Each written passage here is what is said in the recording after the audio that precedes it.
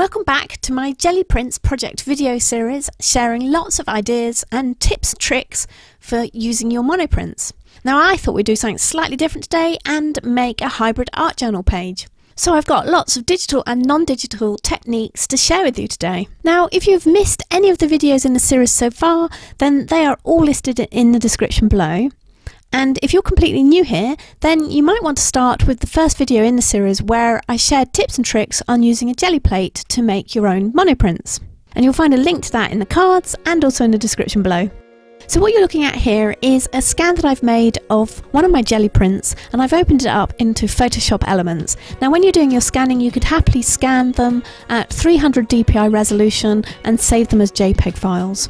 I'm just opening up a new file and I'm going to do this A4 size and at 300 dpi, ready for printing. And then I'm just going to copy my jelly print onto that new file and resize it so it covers that whole space.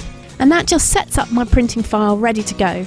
Because the next thing I want to do is add some leaves to it. Because today's project has a bit of a floral theme and I'm going to be using the digital stamps that I've got available on Etsy. So I have 4 flowers and this one's the dahlia flower, and I've got to open one of the PNG files, and this one's for the flower in its original size, so the size that I first drew it at. And this is the flower in its parts, so the leaf and the flower itself are separate. In each of my digital stamps you get the flowers and leaves separated like this, or you'll also get them as a whole plant where the flower and the leaves are clustered together. So what I want to do here is just separate the leaf out into its own space. So I'm just going to use the marquee tool in Photoshop Elements to highlight the leaf, then copy that marqueed area into a new layer. And you can either do this using the drop down menu at the top, shortcuts, or use the right button on your mouse. Once it's in a new layer, I make the original invisible so that it won't confuse us, and then use the eraser tool to get rid of the marks that I don't want from the flower. I can then duplicate that leaf layer onto that new file that has my jelly print. And in the new file I'm just going to duplicate that leaf. I don't know how many leaves I'm going to use, so what I'm going to do is I'm going to fill this whole page with leaves, and I'm going to also use different leaves from my other flowers as well, because I'm going to use a few of those different files. So I'm going to do that same technique for the anemone and the camellia as well. I might not use all of them in my hybrid art journal page, but at the moment I just want to keep my options open, so I'll print them all out. And anything I don't use here, I can always use it in another project, so nothing's wasted.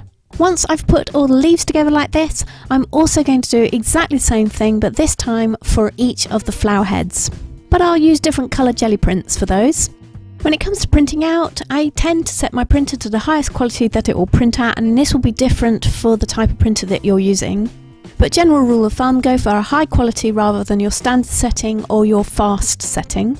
The papers that I use are a mix between a good quality inkjet printing paper, but at a good price. So I don't tend to use the really top quality for this kind of work. I might use that more for any photographic work. But I try to use a paper that's going to take the ink really well, and I'll leave a link below to the papers that I'm currently using for this kind of personal project where it's just going to end up in my art journal. If it was going to be for art that I would then sell on in some form or another, then I would use a higher quality paper. Right, well I know that after all that digital work you were probably itching to get some paint on, so let's do the painting part of this art journal page. So I've mixed up a red and a white, very roughly on a palette, just a piece of plastic.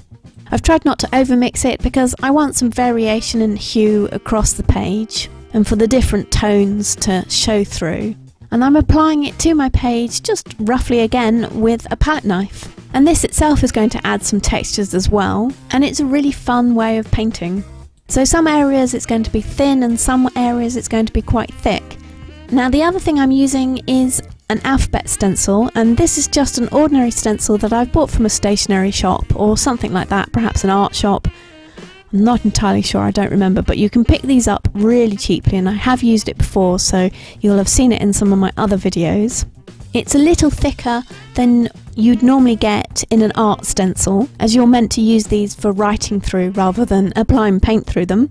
But that thickness just adds to it because it gives a really lovely texture to the page. Now all I'm using is ordinary heavy body acrylic paint.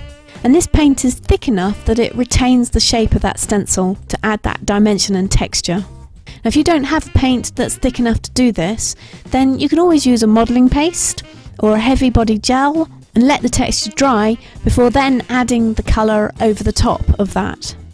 Once that paint is completely dry, I will then spend a little bit of time trying to work out exactly where I want the flowers and the leaves to go. And in the end, I decided that I would only use 3 of the flowers, and I've gone with the dahlia, the camellia and the anemone, plus their leaves, and all the other ones that I printed out, I shall leave those for a project for another time.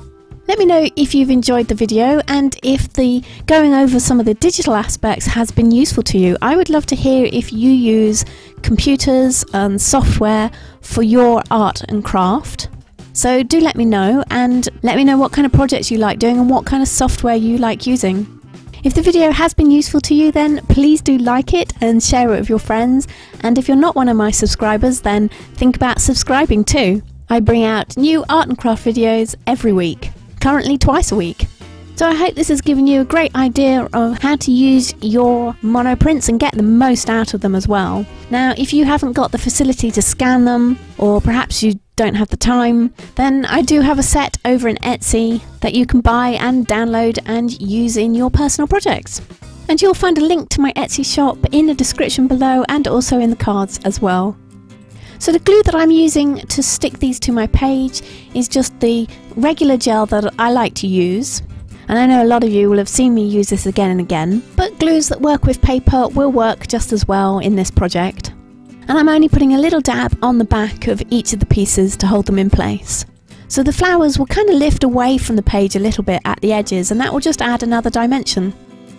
I really love how you can see all that detail and texture from those jelly prints in these flowers. It's just a really fun way of using your jelly prints and matching them up with digital stamps. It's great, and I'm kind of really pleased at the way it turned out. And the other thing I really like is that paint texture you get from the stencil and how that matches with the printed work as well. Right, I'll leave you with more views of the finished project. Don't forget to watch the other videos in this series if you've missed them. And I'll be back in a couple of days' time with another idea to share for using up your jelly prints. Thanks so much for watching, and I'll see you next time.